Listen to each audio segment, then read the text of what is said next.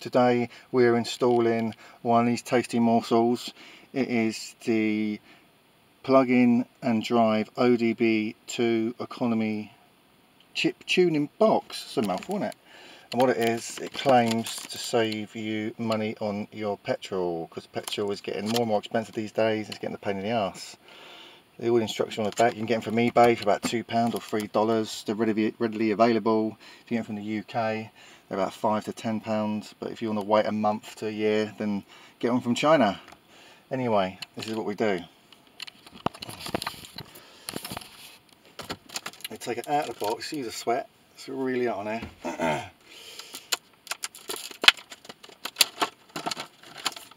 And we got this.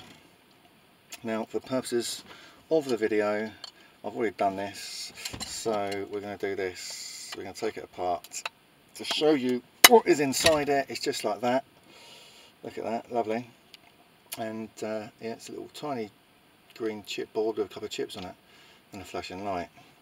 So what you're going to do is a little hole there. You can get a dart in there, or do what I did, pull it apart. I mean, that's weird, isn't it? Because on the chip board it actually says nitro. I never saw that before.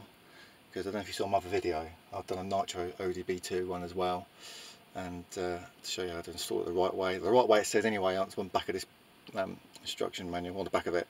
But yeah, very strange, it says nitro on there, so a bit dubious. Anyway, to work, this goes in your ODB port, usually under the pedals or near the fuse box. This is a Honda FRV, so that is here, I do believe, I hope it is. Just under there, that is in. And what's it doing? Not a lot. Right, so on the back of the box it says put it in, start your car, but don't need to start it, sorry, just put it into the second switch so everything comes on. Lovely. And we get down on the floor and so I read, it says, this is the common mistake. It says wait for 30 seconds. Well, actually, it's got to be about a minute for it to start working right, and I'll show you the reason why.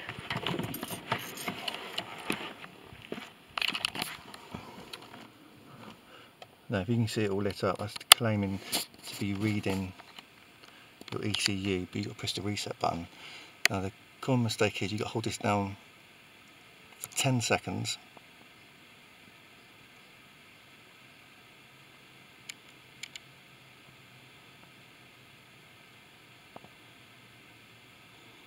Then they go. Then wait for it to start flickering again. So that claims it's reading it, and there you go. That's installed, but now you've got to wait the minute.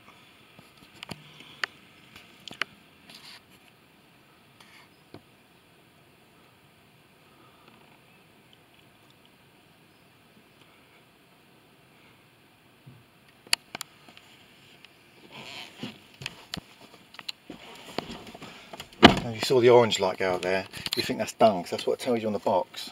But I know for a fact, we're doing tests with my Torg, this thing here. I've got the Torg app, the mini OBD2 reader, and that sends me information from my ECU to my tablet through Torg, Google Play app. You can get the Pro version for about £3, very good, very worth getting. It's brilliant. That tells me my miles per gallon.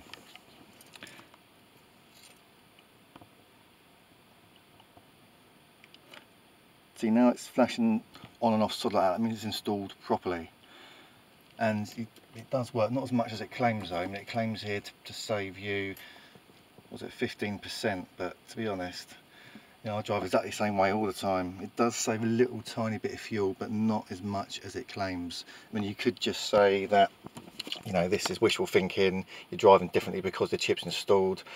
I've got the proof. There's another video I've got.